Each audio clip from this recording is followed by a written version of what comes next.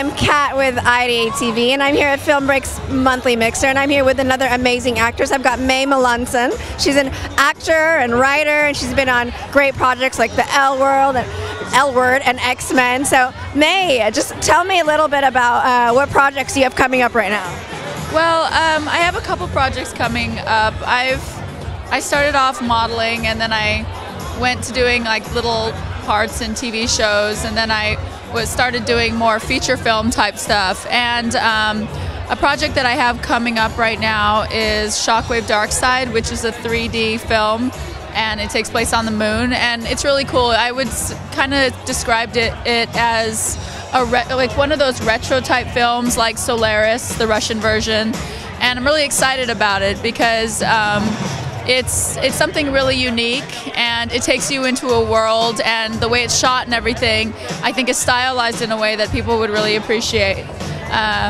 And I've also started getting more into writing, and I've recently wrote a project called Fallen 8, which is based on the 8 Immortals of Chinese legend, and it looks like that's going to be happening, so I'm really excited about it. That's so exciting. So, I mean, you're kind of like a cocktail. You're Chinese, Japanese, and French? Yes, yes, yes. I'm Chinese, Japanese, and French, and I was born in the Philippines. And I've lived all over the world, so I think it's really cool right now what's happening in media and what's happening in film and TV and now the digital space. It's this amalgamation of, you know, the East and the West, and it's coming together, and I think it's creating a different type of, you know, of media. And I'm really excited to see what's going to start happening in the next couple of years. How'd you first get into acting?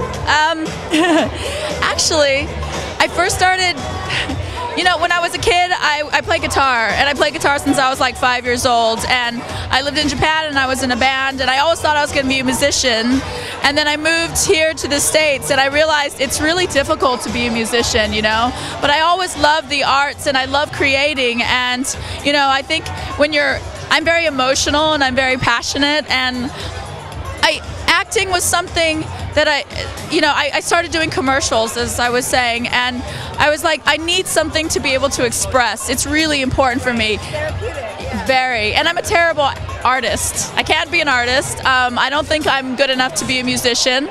So I was like, let me try this. And as I started doing it, I really fell in love with it. And it was very cathartic, and it healed me, and it helped me get out of, you know, being like the teen angst and, you know, like not knowing the direction I wanted to go. And also that you're able to embody these characters that can touch people's hearts, and, you know, you can really affect people. And, you know, there's also been something that I find interesting is how people watch films, and if you think of what you remember in life, you know, a lot of times you'll be like, oh, what is, you know, France like? And you'll relate it to some film you've seen, you know? And it's such a powerful medium, and it's something I feel really lucky to be part of, and really lucky that I'm working in it.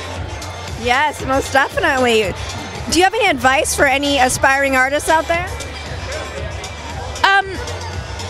Because I've started writing more, there's two different advices. I mean, I guess it's kind of the same. For an actor, I think is you need to experience life. You can't just be sitting around reading books.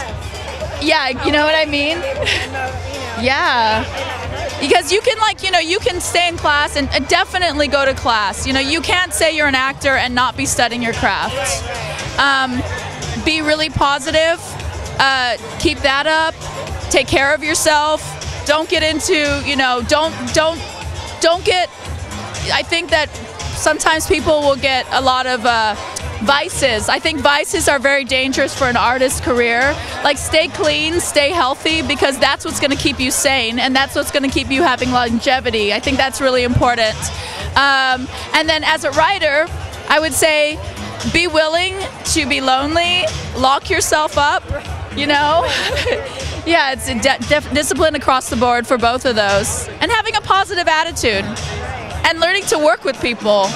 Because we're not islands, you know? That's true. It takes, you know, all kinds of people. Exactly. Wonderful. Thank you, Mei. That's been really inspiring. And I look forward to seeing more of your projects. And thank you for taking the time to talk to us and Thank you so much. Give other people out there some advice. Thank you. I'm Kat with IdeateTV. Thank you.